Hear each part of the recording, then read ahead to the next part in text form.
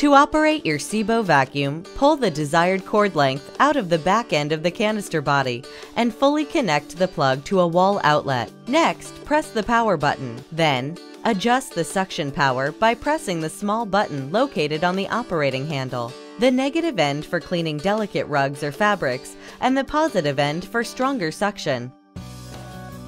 The LED indicator makes it possible to optically monitor the vacuum suction power.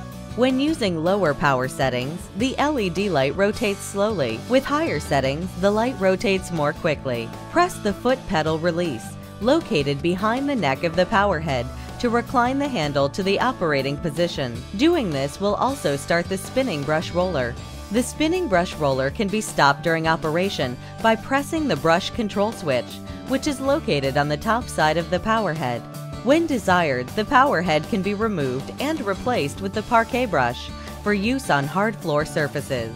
And with SEBO's 40-foot power cord and 50-foot cleaning radius, you'll be able to clean large rooms without having to use multiple outlets. For more product features, check out the AIRBELT D4's product demonstration video.